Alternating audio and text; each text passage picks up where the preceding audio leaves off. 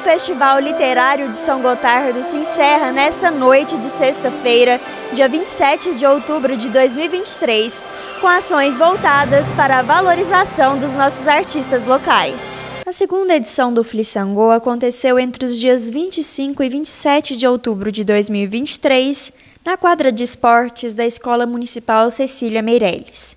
E para abrilhantar o último dia do Festival Literário, os alunos da Oficina Livre de Teatro apresentaram um esquete teatral no palco do evento.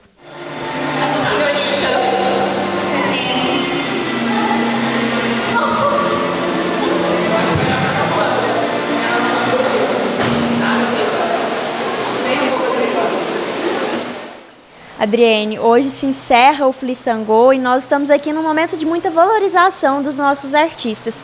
Queria que você falasse dessa apresentação de teatro em parceria com a FAOP, que foi através do Ciarte, né?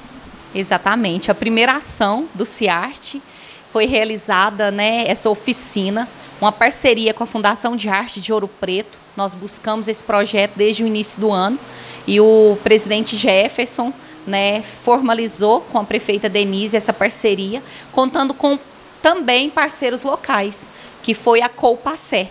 Então nós desenvolvemos essa oficina com a professora que veio de Ouro Preto. Foram 10 dias de aprendizado com 15 jovens.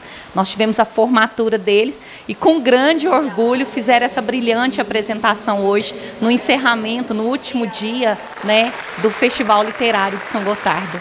Durante a noite de encerramento do Flisangô, também foi realizada a entrega da premiação do primeiro concurso literário de São Gotardo na modalidade de poema. Os 3 primeiros colocados em cada categoria foram premiados com certificado, troféu, Kindle e vale compras. Missandre, hoje a gente tem a premiação do primeiro concurso literário, que é uma parte muito importante para valorizar os nossos artistas locais. Justamente, Maria Tereza, nós estamos muito felizes de ter finalizado esse projeto, A expectativa era grande da quantidade de inscritos e a gente teve 64 inscritos e hoje chegou o dia dessa premiação. Nós estamos muito felizes por chegar nesse momento. E que esse seja o primeiro de muitos e que a gente tenha outras oportunidades para as pessoas participarem também. Justamente. Fazendo um festival literário, que a gente precisa fomentar escritores do município, Porque quanto mais escritores a gente tiver, mais pessoas a gente vai ter para participar conosco.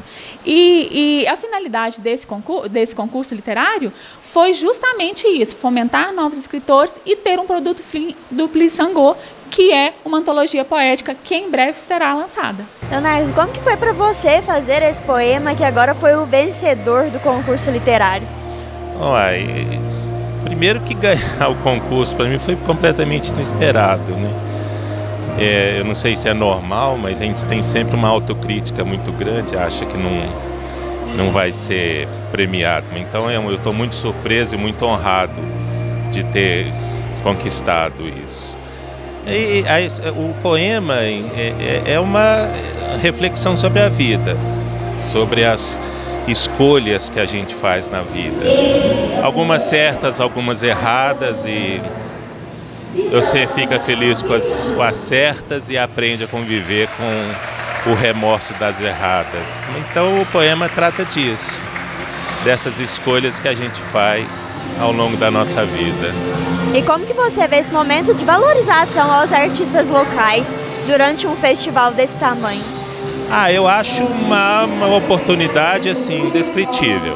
Eu acho que São Gotardo tem uma capacidade criativa enorme. Conheço várias pessoas que gostam de ler, que gostam de escrever e infelizmente nunca tiveram a oportunidade. Então, um evento como esse, o festival, primeiro o festival literário e segundo esse concurso, para muita gente é uma oportunidade que talvez nem tenha mais, nem volte.